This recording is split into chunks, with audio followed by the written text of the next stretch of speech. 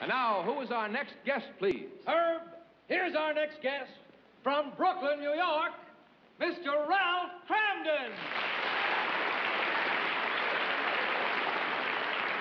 How do you do, Mr. Hamden? Now, there's nothing for you to be nervous about. Just relax. We're all your friends, and I'm trying to help you. Just relax and take it easy. It's really a pleasure shaking hands with you, Mr. Cramden. That's fine. Thank you very much. Now, tell me, sir, what do you do for a living? I bribe a dus. You bribe a dus? A dus a bribe. Dus a bribe. Oh, I see. You're a bus driver. Is that it? Yeah, that's it. Well, now, there's nothing for you to be nervous about, Mr. Cramden. Just relax and take it easy, and you'll get along a lot better. Now, tell me, sir, are you married? Yes. You're married. And what is your wife's name? Mrs. Cramden. Well, that's fine. Now, her first name, I meant. Her? Who? Oh, her. Oh, her. Alice.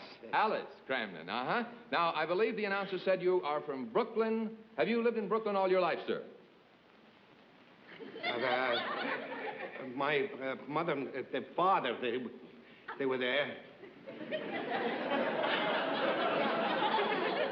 I guess. Well, thank you very much, Mr. Cramden. You know, I have a great deal of respect for bus drivers. It's always amazed me how you fellows who have this tremendous responsibility and the tremendous number of people that you have to deal with and the big machine, how you manage to remain so courteous and kind and considerate all the time. Yes, sir. Well, of course, there are exceptions. For example, the other day I was standing on Madison Avenue in the rain waiting for a bus, and as this bus driver bore down on me, I signaled for him to stop. And you know, instead of stopping, he went right by, went through a puddle and splashed mud all over me. Was that you? Mr. Cramden, I sure hope you win some money tonight because I've got a cleaning bill for you.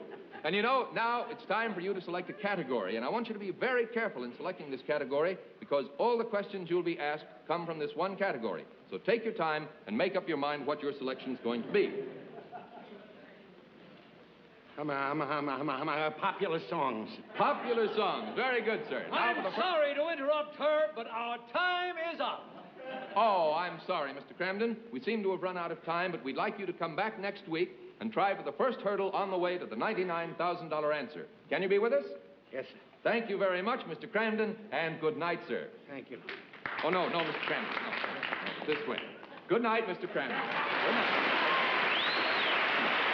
Good night, ladies and gentlemen. Good night.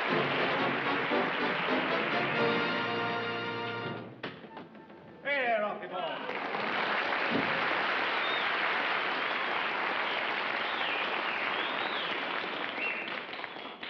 Oh, give me land, let's land, dee-lee-lee-lee, don't dee-lee-lee-lee. I got it. Don't Fence Me In, written by Cole Porter for the picture Hollywood Canteen in the year 1944, produced by Warner Brothers. Correct. Boy, I feel you're hotter than a firecracker. When you run into that master ceremonies, he's going to run out of hurdles, you know. How'd you do with Mrs. Manicotti? I left her speechless. Yeah. She did everything in her power to stick me. I guessed the English name to every one of the Italian songs that she sang. Oh, boy.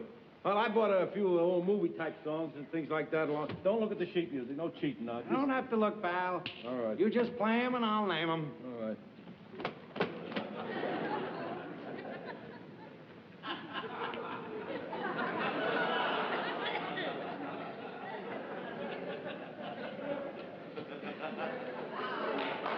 Come on!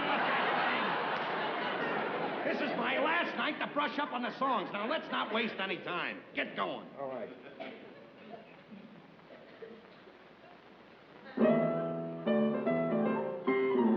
Will you wait a minute, please? Why must you always play da-da-da-da-da-da-da-da before you go in and play the song I'm trying to guess? I told you once, I told you 100 times. It's the only way I can warm up before I play the piano. A pitcher warms up before he pitches a ball game. I gotta warm up that way before I play the piano. I hope I don't have to tell you this again. Are you ready? Go ahead and play.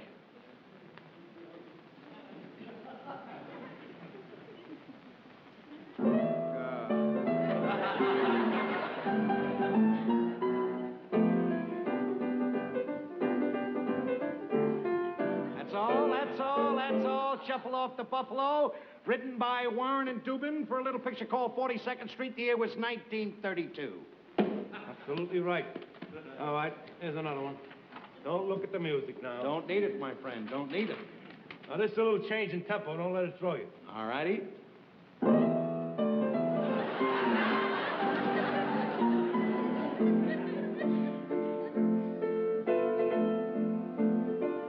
Just Too Marvelous for Words, written by Johnny Mercer and Richard Whiting for a picture called Ready, Willing, and Able. The year was 1937. Absolutely correct.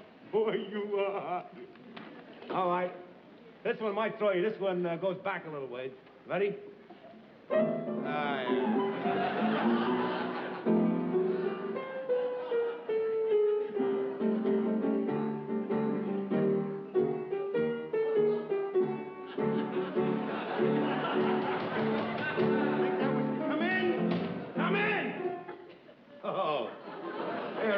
Jealous McGarity. Why don't you shut up in here? You're driving everybody crazy. I'm not driving anybody crazy. You're just jealous, that's all. And do you know why you're jealous? Because you know that at this time tomorrow night, my picture will be on the front page of every newspaper in the country. Well, so will mine. For killing you. Ralph. Hey, loudmouth, now you woke up my wife.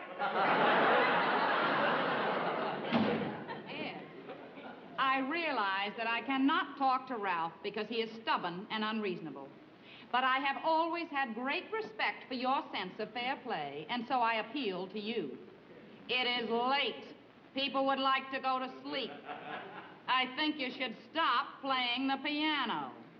And I am sure that you will agree with me, Ed, because you have always been fair and considerate. You are a reasonable man. Don't let us soft-soap you. Don't let us soft-soap you. You're just as unreasonable as I am. Go ahead and play. If you touch that piano again, I'll lose all my respect for you. Go ahead and play, Norton, if you don't want to lose my friendship. Oh, I'm on the spot. If I play the piano, I lose her respect. If I don't play, I lose your friendship. Why, oh, why was I blessed with this musical talent? I don't care if it is the police. Let them in. Quiet, everyone. Guardamare come bella, spiratanto sentimento. I have it. Take me back to Sorrento, 1898, written by Ernesto de Quisto. I give up. Well, that's the way it goes. The whole house has gone crazy. Going crazy? I suppose she's crazy because she wants to help me. Give me a little chance. Help me out with the names of songs. That's a little more than I can say for you. Ralph, I've been trying to help you by being sensible. If you had listened to me in the first place, you could have avoided putting all this pressure on yourself. For the last time, Alice, I'm telling you, I'm going for the $99,000 question. For the last time, Ralph, I'll be very proud if you win the $600. $600? Peanuts, peanuts. What am I going to do with peanuts? Eat 'em like any other elephant.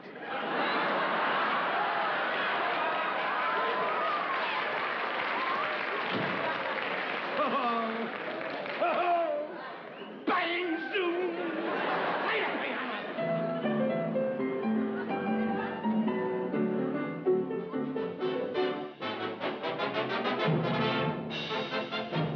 And now, the star of our show, Carney.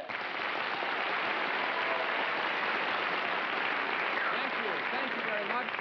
And welcome to America's most exciting show, the $99,000 Answer. And now, Tom, who is our first guest, please? Herb, our first guest, ready to leap the first hurdle on his way to the $99,000 answer, is our bus driver from Brooklyn, Mr. Ralph Cramden.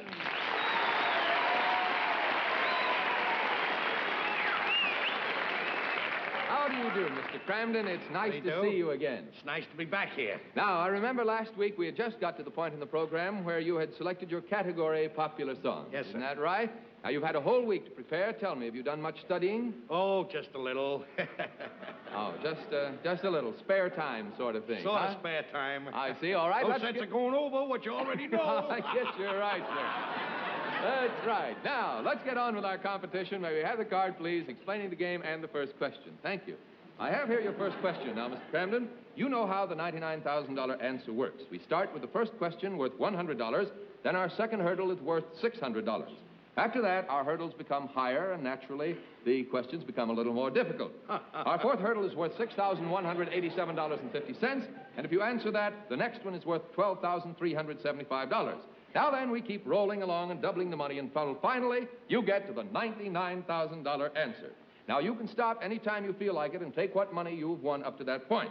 Now, is that all clear, Mr. Cramden? It certainly is, and if I may, I'd like to make a little statement. Why, surely, go right ahead. I intend to go straight on, forge ahead to the $99,000 answer.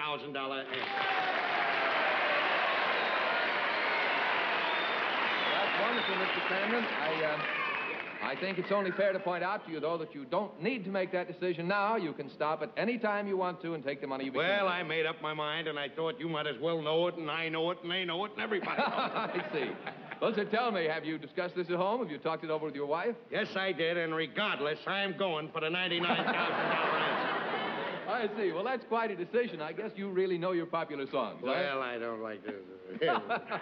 All right, Mr. Cramden, I wish you a lot of luck, and here's your first question for $100. Are you ready? I certainly am. All right, Mr. Cramden, for $100, who is the composer of Swanee River?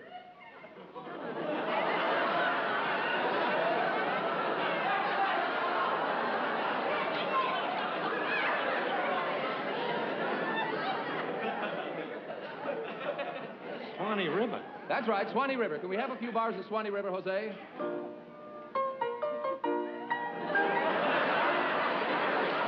That's Swanee River. That's right. Now, who's the composer? Your time's running out. Hurry up. You better take a guess.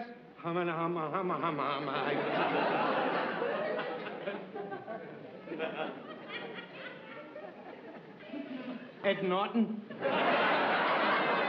Oh, I'm terribly sorry, Mr. Cramden. No, the correct answer is Stephen Foster. But thanks so much. You've been a wonderful contestant and a swell sport. Goodbye, Mr. Cramden. Goodbye, Mr. Cramden. I'll be seeing you. I'll be seeing you, Irving Kane and Sammy Fain, 1938. Oh, Mr. Cramden, it's all over now. It's all over now. Basie Simon, 1927. No, good night, Mr. Cramden. Good night. There were two songs, Good Night. It was Good Night, Irene, written by Lomax and Ledbetter. Good Night, Sweetheart, written by Rudy Valley and Ray Noble. No. Then there was another. This way, sir. Please. Please. Please was sung by Bing Crosby and the Big Boys.